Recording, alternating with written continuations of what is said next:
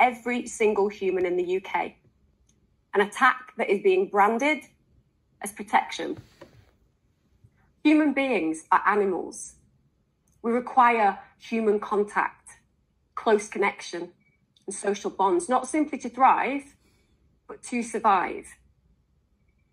Research is telling us a terrifying story, and one that will be told for many, many years to come. One whose ending will be decided based on moments like today. The damage is being furthered with every passing second. The time bomb is ticking, growing more powerful, more grotesque, with outcomes far bigger and far wider than most of you listening will have even dared to imagine.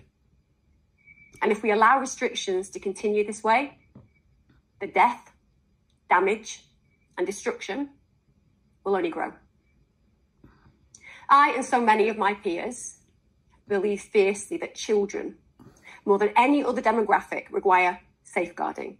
Legally and morally, our democratic society should wish to protect children from harm. In fact, the Children's Act clearly and rightly states that children's welfare should be the paramount concern, and that physical, emotional, social, and educational harm is unacceptable on any level where children are concerned. Safeguarding measures exist so that the health, well-being, and human rights of individuals, especially children, young people, and the vulnerable, are protected, so that they can live a life free from harm, abuse, and neglect. Yet harm, abuse, and neglect is exactly what the current restrictions are causing. The last 7 months has seen an exponential rise in reported levels of stress, anxiety, and depression, with research finding that 80% of young people are experiencing a decline in their mental health. Suicidal thoughts in young people are also sharply rising. These are children, and they are so afraid, so traumatized, so concerned about their future that they are deciding whether to experience a future at all. Self-harm has increased. It is now believed that 1 in 6 of our children meet the criteria for a mental health problem. What are we doing? How can we fail our future so dreadfully? And failing, we are. The messages pumped into our population to terrify so many of us into submission have been reprehensible, unnecessary, and so traumatizing that children's charities are now dealing with COVID PTSD. And even more depressing is that most of these children will fail to receive any help whatsoever because mental health services couldn't cope before this pandemic, before we crippled a whole generation who deserved so much more.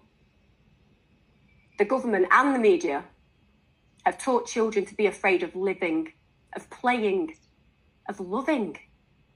They've even gone as far as telling our impressionable youth that they have the power to kill granny. Imagine what that has done to children who have lost loved ones during this pandemic, even if that was through other conditions. Yet this type of unacceptable conditioning has been allowed to trample all over developing brains of children and young people.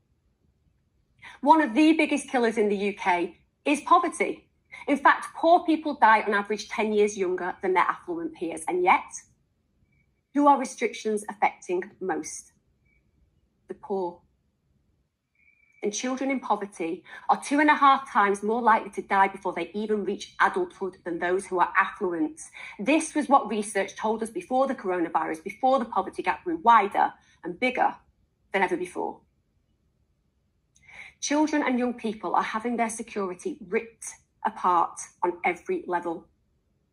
Their education, which for some children is the only consistent safety and care that they experience, has been utterly desecrated and thrown into chaos. Many children who are struggling with their academic journey have had an irreparable hole blown into their learning. They have had their futures stolen through this unforgivable state neglect. They are watching their parents lose jobs. They will soon watch them lose their homes because restrictions are killing the economy, ruining businesses, and devastating the employment landscape, meaning that many adults will struggle to find work again. I look at opinion polls And I see the government reacting to a small percentage of the population whose interests are less to do with we and all to do with me. They are not affected by restrictions. They do not feel the pang of hunger or the threat of abuse, so they can enjoy their sunrise and sunset without noticing the agony that lies in less privileged places as restrictions ruin lives.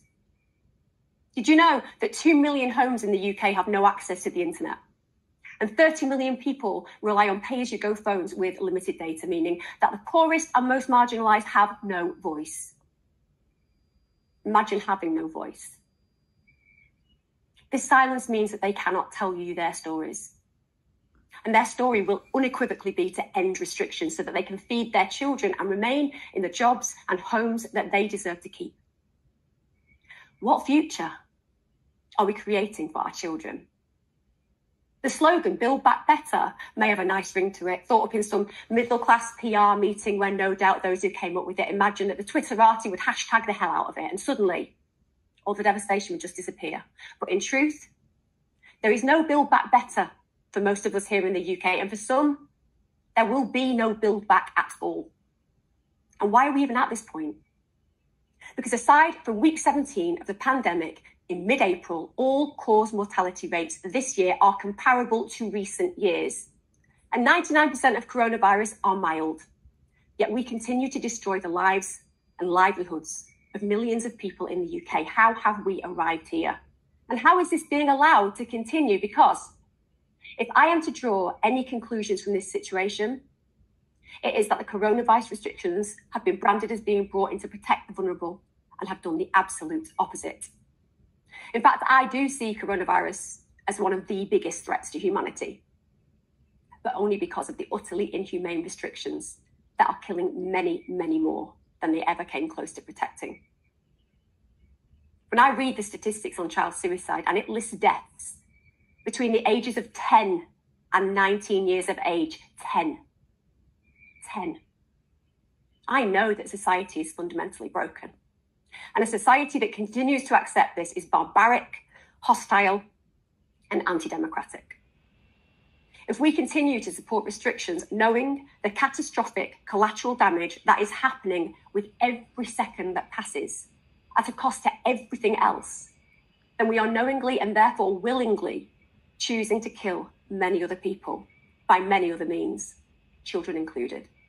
Whether that be from suicide, cancer, heart disease, poverty, social isolation, or dementia, to name just a few.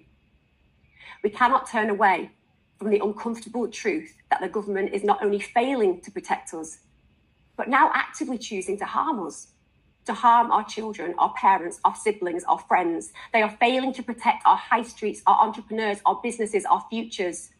And whilst you may find it hard to look that reality in the eye because of what that reality may mean, now is not the time to turn away. Because without you, without all of you, my lone voice is just a whisper. But if you join me and if you stand with us at Recovery, then this whisper becomes a roar.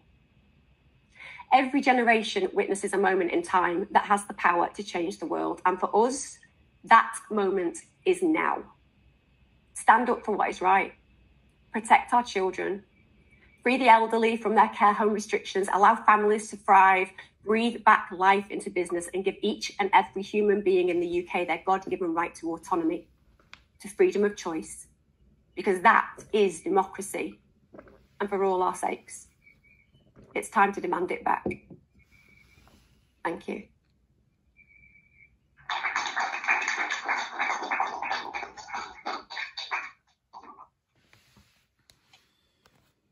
Wow. Thank you, Emma, for that passionate and informative insight.